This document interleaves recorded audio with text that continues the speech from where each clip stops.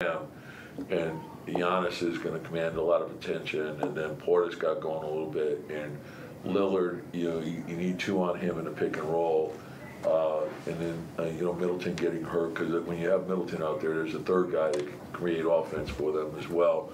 So we knew that the first challenge is protect the basket, load up, but then you got to cover the line, because they're a high volume, very efficient three-point shooting team.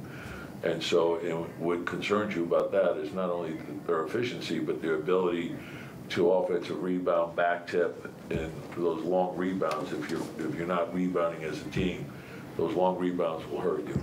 Jalen is averaging, I think, 37 against the Bucks this season through 5 games. Just is it the Lillard matchup? What are you seeing that's allowing him to score the way he is against this team in particular? Well, the thing is, he's scored big all season, and the thing, the game tells you what to do. So like if our defense gets going and we can get into the open floor, those easy baskets are huge for us.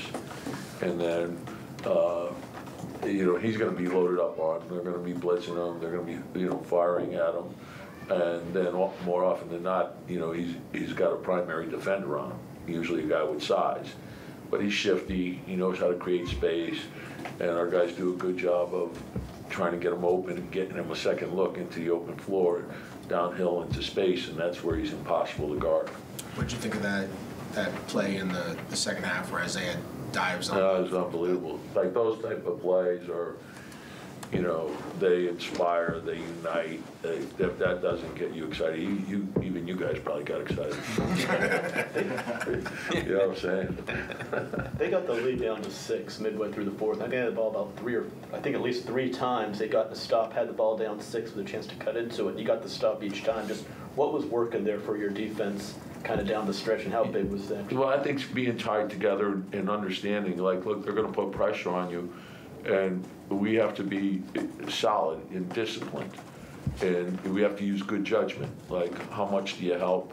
How well do you read the ball? How much ball pressure are you applying? And then if someone goes to help, are we filling in behind? And everyone's got to work together, but the most important thing at the end is to make sure we're challenging the shot and then finishing with the rebound. And so it requires you to do more than one thing, and then fly around. And like we saw that with Isaiah, that was an incredible play. How important was it to win those non-Jalen minutes, and how big was Bojan tonight? Bojan has been playing. He's getting into a decent rhythm, and he can score the ball. So that's huge for us. And I thought, Deuce gave us really good minutes too. So we're getting contributions from a lot of people. I thought Dante hit timely shots.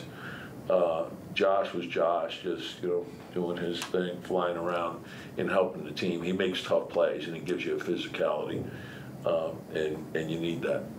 Would it be fair to call this game a morale booster, given lost 4 of the last 5, staring down a team that's second in the standings? Like the thing that's hard sometimes is I think you sort of want to make sure you understand like where you are, and like even the games, we've been zigzagging pretty good, where Toronto.